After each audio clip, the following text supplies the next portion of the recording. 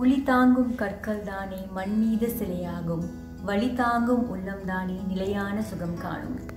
ஏடா அவரை தத்துவமாக பேசுகிறேன் அப்படின்னு பார்க்குறீங்களா? இன்றைக்கி நம்மளோட டாப்பிக்கை தாங்க மோட்டிவேஷன் ஸ்பீச்சு. உங்கள் காமெண்ட்ஸ்லாம் படிச்சுட்டு இருக்கும்போது நிறையா பேர் எனக்கு ரொம்ப வெயிட் ஜாஸ்தியாகிடுச்சு, ரொம்ப டிப்ரெஷனாக இருக்குது, என்னை மோட்டிவேட் பண்ணுற மாதிரி உங்கள் ஸ்டோரியை சொல்லுங்கள், உங்களுக்கு எந்த சமயத்தில் வெயிட் லாஸ் பண்ணணும்னு தோணுச்சு, எப்படி உங்கள் ஜேர்னி இருந்தது, அதெல்லாம் இன்னும் கொஞ்சம் டீட்டெயிலாக சொல்லுங்கள் அப்படின்னு கேட்டிருந்தீங்க. ஸோ அதுதான் இந்த வீடியோ, அதை பற்றி தான் இந்த வீடியோவில் பேச போகிறோம். இன்னும் சில பேர் நான் குண்டாக இருக்கிறத பார்த்து நிறைய பேர் என்னை டீஸ் பண்ணுறாங்க, காமெண்ட் பண்ணுறாங்க, எனக்கு ரொம்ப இன்சல்ட்டிங்காக இருக்குது அப்படின்னு சொல்லியிருந்தீங்க.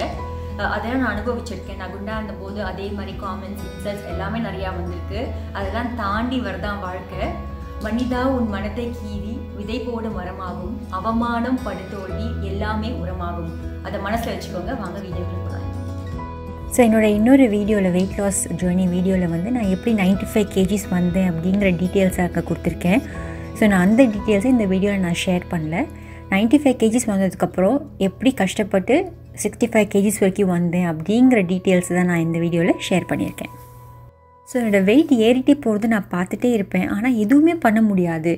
என்ன பண்ணாலும் ஒரு நாள் பண்ண முடியும், இல்லை டயட் பண்ண முடியும், அடுத்த நாள் அதுக்கு மேலே ஜாஸ்தியாக பசி எடுக்கும். ஒரு நாள் வாக்கிங் போவேன், அதுக்கப்புறம் ரொம்ப டயர்டாக இருக்கும், கை காலெலாம் பயங்கரமாக வலிக்கும், டைமே இருக்காது சுத்தமாக எந்த எக்ஸசைஸோ டயட்டோ ஃபாலோ பண்ணுறதுக்கு. கிடைச்ச நேரத்தில் கிடைச்ச இடத்துல சாப்பிட்ருக்கேன்னா. ஸோ இந்த மாதிரி வெயிட் ஜாஸ்தி போக போக என்ன பண்ணுறதுன்னு தெரியாமல் ஃபோட்டோஸ், வீடியோஸ் எதுவுமே எடுத்துக்க மாட்டேன். எனக்கு தெரியும் எவ்வளோ வெயிட் ஜாஸ்தியாக இருக்குன்னு எனக்கு தெரியும்.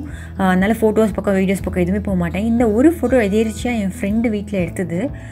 அதை பார்க்கும்போது தான் ஒரு செல்ஃப் ரியலைசேஷன் ஆச்சு. எப்படி நம்ம இப்படி ஆகிட்டோம், எனக்கு வெயிட் ஏறிட்டே போகுதுன்னு தெரிஞ்சுது, ஆனால் இந்த மாதிரி இருப்போம் அப்படின்னு நான் நினச்சே பார்க்கல. இந்த ஃபோட்டோவில் தான் எனக்கு தெரிஞ்சுது. ஸோ இதான் அந்த ஃபோட்டோ தான் என்னோடய ட்ரிகர் பாயிண்ட்டு. அந்த ஃபோட்டோ பார்த்துட்டு இதுக்கு மேலே இந்த மாதிரி வளர விடக்கூடாது, ஏதாவது பண்ணி ஆகணும் அப்படிங்கிற எண்ணத்தில் தான் ஆரம்பிச்சது என்னோடய வெயிட் லாஸ் ஜேர்னி. ஸோ என்னோடய டாட்டரோட ஒரு நாள் நான் லைப்ரரி பக்கம் போகும்போது அங்கே ஒரு ஹெல்த் செக்ஷனில் ஒரு புக் என் கண்ணில் பட்டது. 35 ஃபைபர் டயட் அப்படின்னு. அந்த புக்கை பற்றி ஏற்கனவே ஒரு வீடியோவில் சொல்லியிருக்கேன். ஸோ அந்த புக்கை படிக்க ஆரம்பித்தேன். அந்த புக்கில் ஃபைபர் எப்படி நீங்கள் ஜாஸ்தி எடுத்துக்க உங்கள் வெயிட் எப்படி நீங்கள் குறைக்கலாம் அப்படிங்கிற இன்ஃபர்மேஷன் கொடுத்துருந்தாங்க. ஸோ அதை பார்த்து தான் நான் சப்பாத்தி எடுக்க ஆரம்பித்தேன். லஞ்சுக்கு சப்பாத்தி சாப்பிட ஆரம்பித்தேன், டின்னருக்கு சப்பாத்தி சாப்பிட ஆரம்பித்தேன், பிரேக்ஃபாஸ்ட்டுக்கு ஃபைபர் ஜாஸ்தி இருக்கிற ஒரு சீரியல் சாப்பிட ஆரம்பித்தேன். அதுக்கப்புறம் வாக்கிங்கும் ஸ்டார்ட் பண்ணணும் அப்படின்னு இருந்தது. ஆனால் ஒரு 5 minutes 10 minutesக்கு மேலே என்னால் வாக் பண்ண முடியல. ரொம்ப மூச்சு இறைக்கும், கோவமாக வரும். ஐயோ நம்மளால் இப்படி நடக்க முடியலையே, இவ்வளோ தூரம் கூட நம்மளால் நடக்க முடியலேன்னு கோவமாக வரும், அழுகையாக வரும். ஆக்சுவலி என்னடா ஒரு 10 minutes 15 minutes கூடயும் நடக்க முடியலேன்ட்டு அப்புறம் ஸ்டாப் பண்ணிவிட்டு கொஞ்சம் ரெஸ்ட் எடுத்துகிட்டு திருப்பி கண்டினியூ பண்ணியிருக்கேன். ஸோ என்னோடய ஆஃபீஸ்க்கு நான் நடந்து போகும்போது சுத்தமாக முடியாது, கஷ்டப்பட்டு எப்படியோ கொஞ்ச நாள் நடக்க ஆரம்பித்தேன். ஆனால் நடக்க கொஞ்சம் பெட்டராக ஃபீல் ஆச்சு, அவ்வளோ கஷ்டமாக இல்லாத மாதிரி தெரிஞ்சுது. ஸோ அப்படி தான் என்னோட வாக்கிங் ஜேர்னி ஸ்டார்ட் ஆச்சு. இன்னி நாள் வரைக்கும் நான் வாக்கிங் மட்டும் விடாமல் பண்ணிகிட்ருக்கேன். வெறும் வாக்கிங் பண்ணி டயட் பண்ணி கம்ப்ளீட்டாக உங்களோட வெயிட் நல்லா உங்களுக்கு எவ்வளோ வேணுமோ அவ்வளோ குறைச்சிக்க முடியும். அதுக்கு எக்ஸாம்பிள் நான். அதுக்கப்புறம் இந்த மாதிரி டயட் அண்ட் வாக்கிங்னால் 72 kgs வரைக்கும் வர முடிஞ்சுது. அதுக்கப்புறம் ரொம்ப வருஷம் அதே 72 kgs மெயின்டைன் பண்ணிகிட்டே இருந்தேன். ஸோ இவ்வளோ தான் நமக்கால் குறைக்க முடியும் அப்படின்னு நினச்சிட்டே இருந்தேன். ஆனால் இன்னும் கொஞ்சம் குறைக்கணும் அப்படின்னு தோணிகிட்டே இருந்தது. ஆனால் முடியல. பாடி அவ்வளோதான், ஸ்டாப் பண்ணிக்கோ அப்படின்னு சொல்லிகிட்டே இருந்தது. அதுக்கப்புறம் பாடி செட் ஆகிடுச்சு, இந்த மோடுக்கு செட் ஆகிடுச்சு. ஸோ வேறு ஏதாவது டிஃப்ரெண்ட்டாக பண்ணணும் அப்படின்னு யோசிச்சு தான் கார்போஹைட்ரேட்ஸை நிறையா கட் பண்ண ஆரம்பித்தேன். நிறைய காய்கறிகள், பழங்கள் எடுத்துக்க ஆரம்பித்தேன். அப்படி ஆரம்பித்து கொஞ்சம் மாதம் ஆச்சு. அப்போ தான் 65 kgs வரைக்கும் வந்தேன்.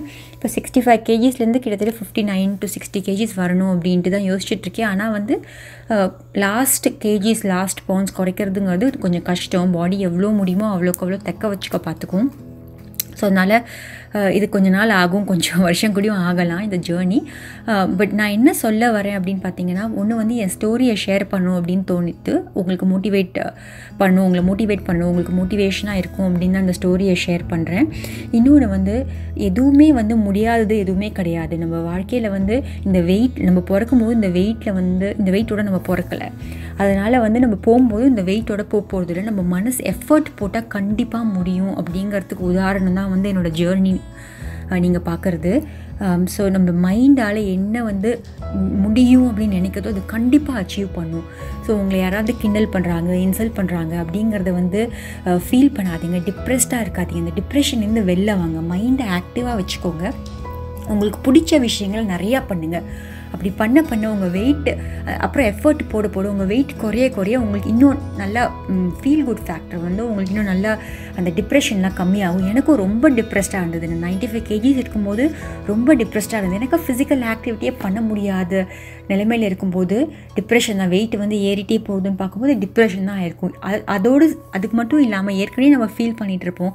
அதுக்கு மேலே யாராவது வந்து அட்வைஸ் பண்ணும் அப்படிங்கிற எண்ணத்தில் வந்து வெயிட்டை கம்மி பண்ணு அப்படின்னு சொல்லுவாங்க, இல்லை நான் வந்து கிண்டலாக பேசுவாங்க. அப்படி இருக்கும்போது அவங்களுக்கு தெரிஞ்சோ தெரியாமலோ நம்மளை ஹர்ட் பண்ணுறாங்க அப்படின்னு அவங்களுக்கு தெரியல போல இருக்குது.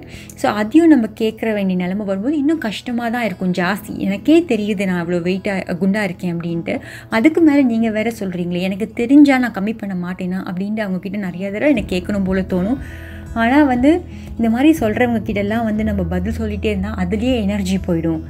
அதை வந்து அவங்க சொல்கிறதுலும் ஒரு பாயிண்ட் இருக்குது அப்படின்னு யோசித்து நம்மளால் என்ன பண்ண முடியுமோ அந்த நம்மளோட எஃபர்ட் வந்து நம்ம எனர்ஜியை வந்து பாசிட்டிவாக நம்மளால் என்ன பண்ண முடியும், அவங்க சொல்கிறதுல ஒரு பாயிண்ட் இருக்குது, எனக்கே ஃபீல் ஆகுது, ஸோ நம்ம என்ன பண்ணலாம் அப்படின்னு யோசித்து நம்ம எனர்ஜி அந்த ஆங்கிள் நம்ம செலுத்தினோன்னா நமக்கு ரிசல்ட் கிடைக்கும். அவங்ககிட்ட போய் எக்ஸ்பிளைன் பண்ணிவிட்டு இதனால தான் அப்படின்னு நம்ம எக்ஸ்பிளைன் பண்ணுறது வந்து நமக்கே வந்து நம்ம சொல்லிக்கிற ரீசன் இதனால தான் அப்படி. அப்போ பிரெயின் வந்து ஓகே இவளை வந்து அக்செப்ட் பண்ணிக்கிறா இந்த வெயிட், அதனால இப்படியே கண்டினியூ பண்ணலாம் அப்படின்னு பிரெயினும் நினைக்கும். நீங்கள் எப்போ வந்து இந்த வெயிட் என்னோட இல்லை அப்படின்ட்டு நீங்கள் வந்து அக்செப்ட் பண்ணாமல் இது ஏதாவது பண்ணி ஆகணுங்கிற ஒரு ஸ்டெப்பை நீங்கள் எடுக்கிறீங்களோ அப்போவே வந்து உங்களுக்கு சக்ஸஸ் வந்து உங்கள் கதவை தட்ட ஆரம்பிச்சிடுது அப்படின்னு நான் சொல்லுவேன்.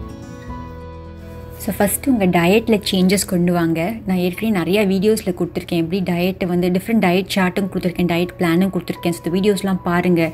இல்லை அந்த வீடியோஸ் இல்லை வேறு எந்த வீடியோஸ் எந்த யூடியூபர் உங்களுக்கு பிடிச்சிருக்கோ டயட் அண்ட் வெயிட் லாஸ் அந்த யூடியூபரோட வீடியோஸ் பாருங்கள். நீங்கள் நிறையா ரிசர்ச் பண்ணுங்கள். உங்கள் மனசுக்கு என்ன தோணுதோ, உங்களுக்கு என்ன வந்து செட் ஆகும்னு தோணுதோ அந்த டயட் பிளானை ஃபாலோ பண்ணுங்கள். 80% ஆஃப் த வெயிட் லாஸ் வந்து டயட்னால தான் உங்களுக்கு அச்சீவ் பண்ண முடியும். 20% தான் எக்ஸசைஸு. ஸோ டயட்டை நிறையா மாற்றிக்கோங்க.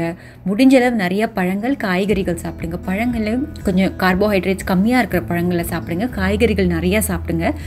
அதெல்லாமே வந்து உங்களோட டிப்ரெஷன், ஒரு மாதிரி சேட்னஸ் இதெல்லாமே வெளில கொண்டு வரத்துக்கு அந்த பழங்கள், காய்கறிகள் நல்லா ஹெல்ப் பண்ணும்.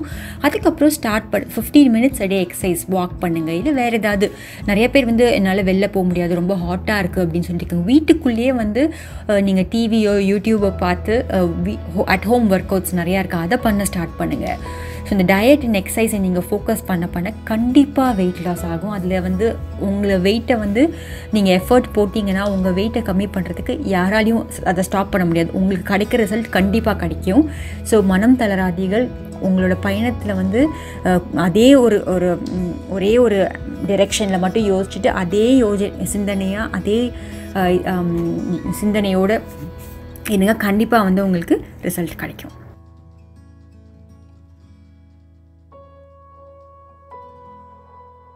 எவ்வளோ எம்பாரசிங்காக இருந்தாலும் before and after pictures share பண்ணுறதுக்கு எவ்வளோ எம்பாரசிங்காக இருந்தாலும் உங்களை மோட்டிவேட் பண்ணும் அப்படிங்கிற ஒரே இன்டென்ஷனில் தான் அதை நான் ஷேர் பண்ணுறேன். ஸோ இந்த ஸ்டோரியை நீங்கள் கேட்டீங்க. ஸோ இந்த வீடியோ வந்து உங்களை வந்து சிந்திக்கவும் வச்சு செயல்படவும் வைக்கும் அப்படின்னு நான் நினைக்கிறேன்.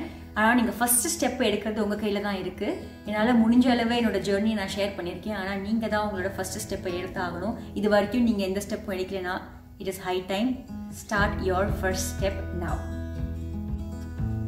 இது வரைக்கும் இந்த சேனலுக்கு சப்ஸ்கிரைப் பண்ணலாம், மறக்காமல் சப்ஸ்கிரைப் பண்ணுங்கள். அப்படியே அந்த பெல் நோட்டிஃபிகேஷனை கிளிக் பண்ணுங்கள். அப்போ தான் நான் போடுற வீடியோஸ்லாம் உங்களுக்கு உடனுக்குடனே கிடைக்கும். இந்த வீடியோ உங்களுக்கு பிடிச்சிருந்தா ஒரு லைக் பண்ணுங்கள். உங்கள் ஃப்ரெண்ட்ஸ் அண்ட் ஃபேமிலிக்கு மறக்காமல் ஷேர் பண்ணுங்கள். கூடிய சீக்கிரமே என்னோட நெக்ஸ்ட் வீடியோவில் நான் உங்களை சந்திக்கிறேன். அது வரைக்கும் உங்கள் உடலும் மனமும் ஆரோக்கியமாக இருக்க என் நல்வாழ்த்துக்கள். சீக்கிரம் பார்க்கலாம். பாய்.